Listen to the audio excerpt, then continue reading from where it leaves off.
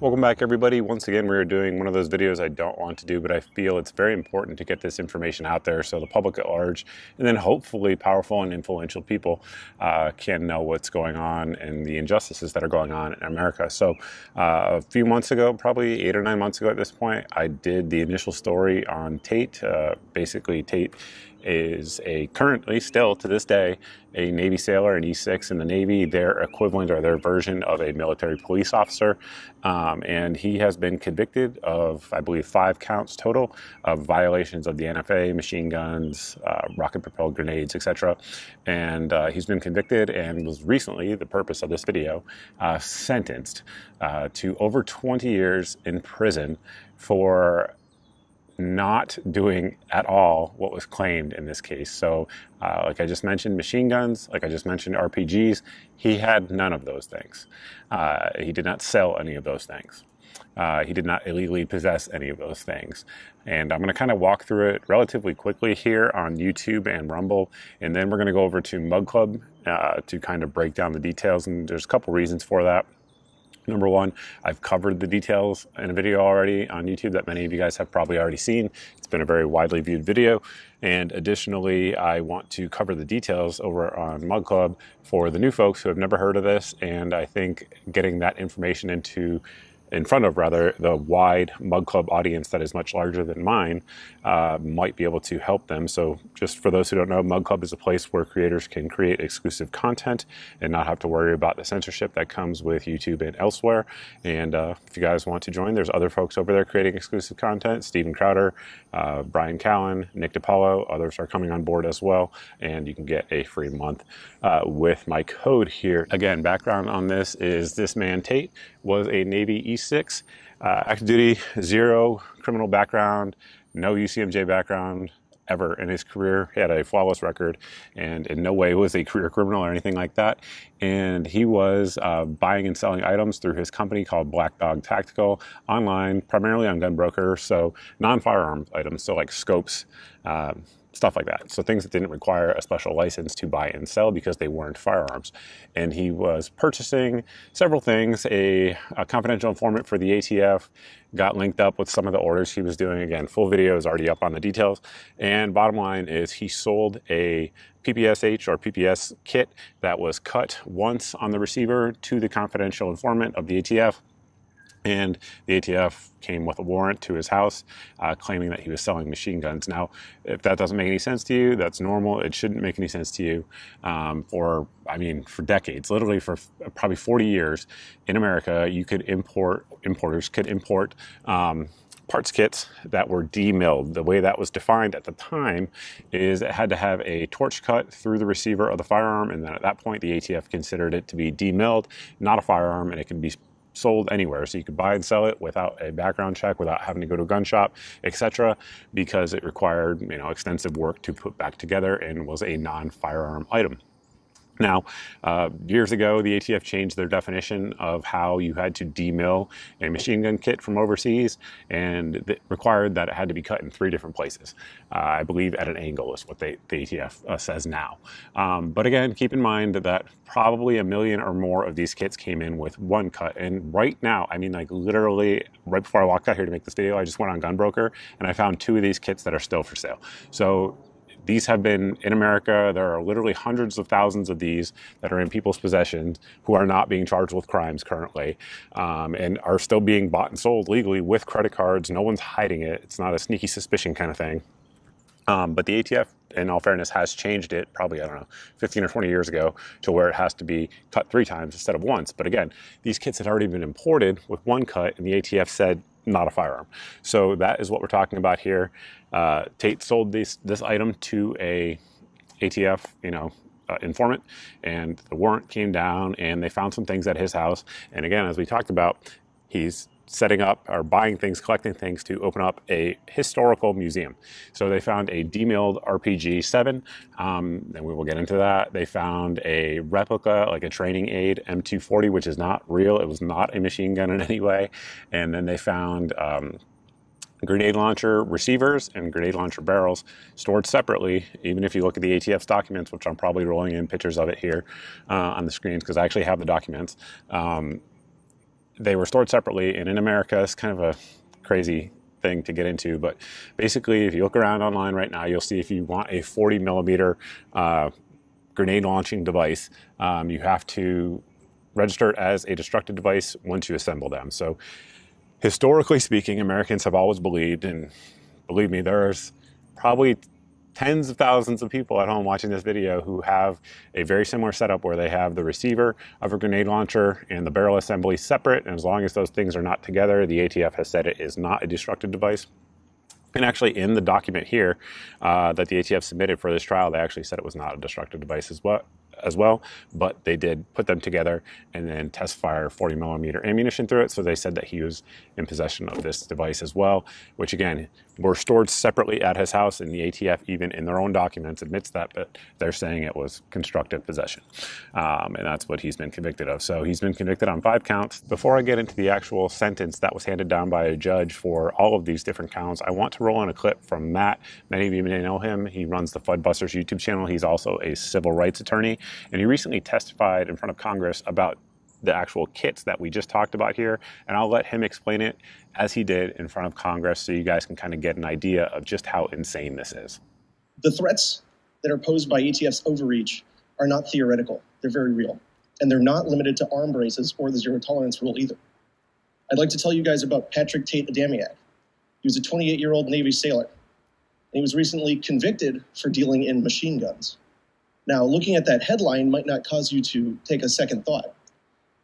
But when you scratch a little deeper, the machine guns Tate was convicted of dealing in were actually boxes of cut-up, inoperable parts that the ATF had approved the importation and sale of as unregulated parts kits years ago.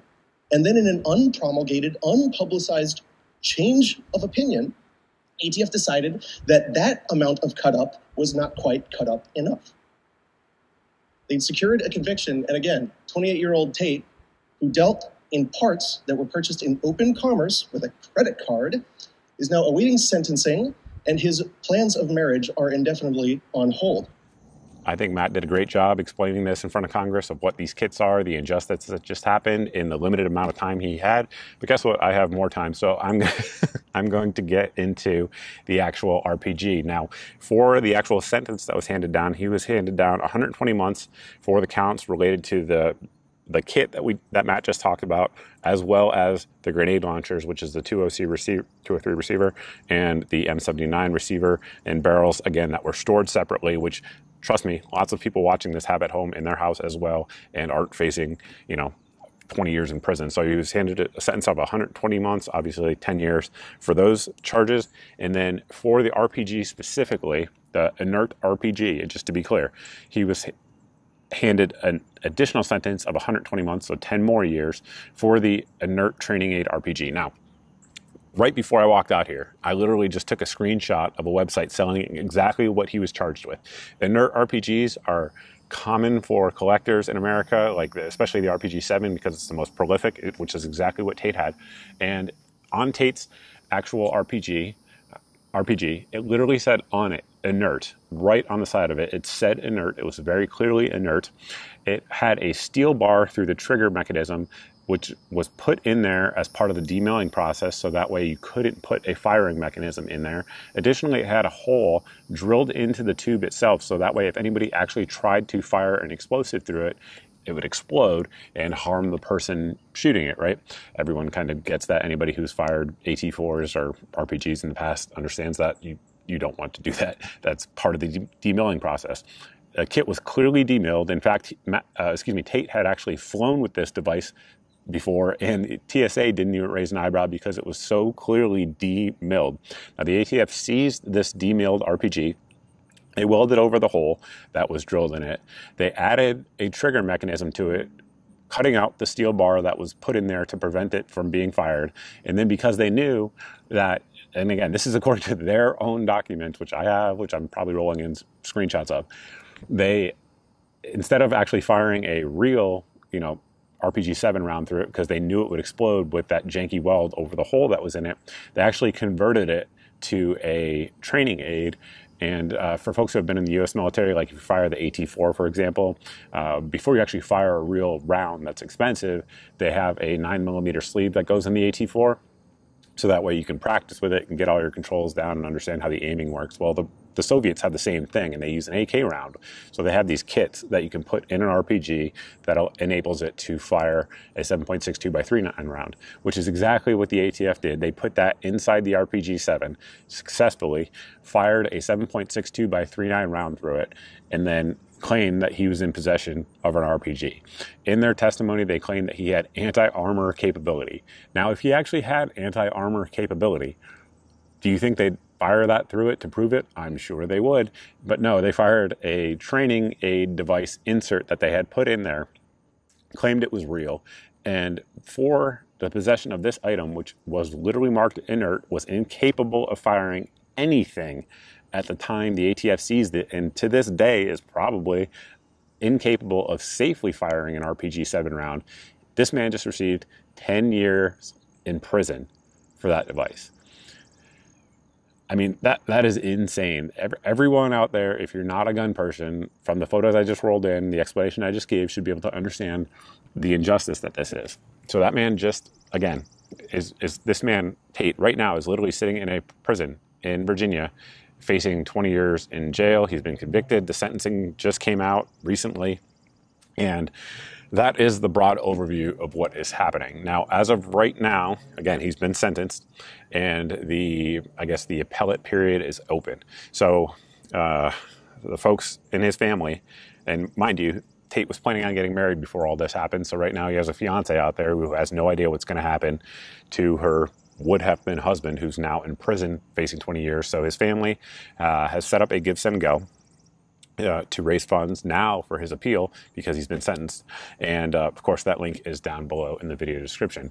And there will also be a link in the video description to contact your senators in your House of Representatives. Even if you don't live in Virginia, it's a federal charge, so everyone can get involved. Additionally, I urge everyone, I don't know who's going to watch this video here on YouTube and Rumble, but if you have any sort of influence with a media organization, whatever the case may be, this information needs to be out there. This is an absolute travesty, an injustice, which would be terrible for any American to have to go through. But obviously this guy was also additionally an active, he's still on active duty to this day. Right now, he is a E6 in the Navy, and these charges were thrown at him by the federal government on completely trumped up nonsense.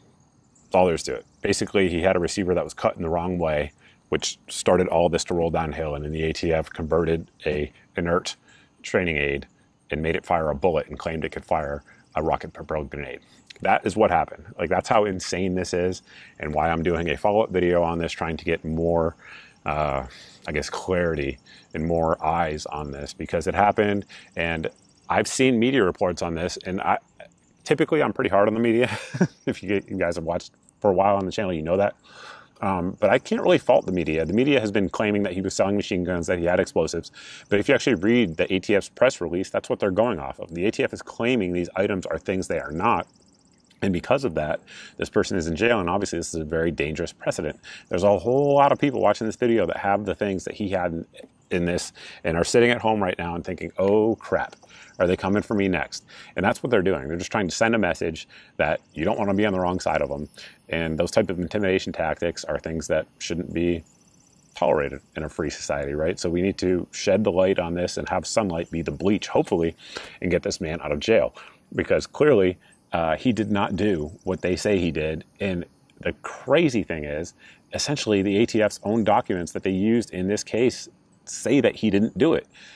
But for whatever reason, the prosecutors, the DA, mind you, one of whom was a JAG officer in the Navy, went forward with this, and the jury bought it, and the jury convicted him. And it sounds like these things shouldn't be able to happen. But as we recently reported on with the Matt Hoover case as well, it's a similarly insane thing where Matt in no way had a machine gun, in no way sold machine guns, but somehow has been convicted of it. And I mean, these are injustices that simply can't stand in a free society. So again, if you guys have any way you can help, right? So whether it be giving to his legal fund to get this man a great appellate legal team to get this all thrown out as it should be, whether it be sharing it on your social media to let people know what's going on, whether it be if you have politicians that represent you that you think will support this effort, contact them as well. And then just, if you know anybody in the media, let them know about this case. If you are a media member, contact me. I will give you all these documents if I can't post them down below, and I think I can. But if I can't, contact me. I will send them to you. I have them. I have all of this documentation, and I will freely give it to you. Okay? So that is where we're going to close it out here for everybody who's not a Mug Club member. We're going to end the video there, so that way it's relatively short and consumable. Over on Mug Club, after this, I am going to go over the details of these items because I actually have the items here. Again, I am a federally licensed firearm dealer, and I have all the special licenses to have them. I have the real ones. I don't have the ones that are not real that Tate was accused of. And anyway, over on Mug Club, we're going to go through them, and I'll really explain it in detail. So that way, if you're not a gun person, hopefully you already understand it from watching the video here, but I'm going to go in more detail over on Mug Club. So we'll close it out here on YouTube and Rumble. Obviously, thank you all for watching. I truly appreciate it, and please share this story. This is a horrible injustice that should not happen to any American at all. If you guys are looking for updates, follow me on social media, because any updates I have, I can't make a full video on everything. Obviously, you guys understand that. So follow me on various social medias.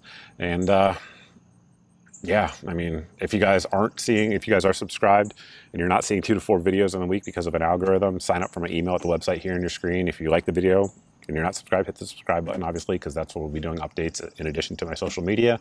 And we have a daily deals email as well. If you guys want to sign up for that, please do so. I don't want that to be the focus of this video, though, but if you like deals on stuff that we talk about, sign up for it. And with that, piss off, YouTube.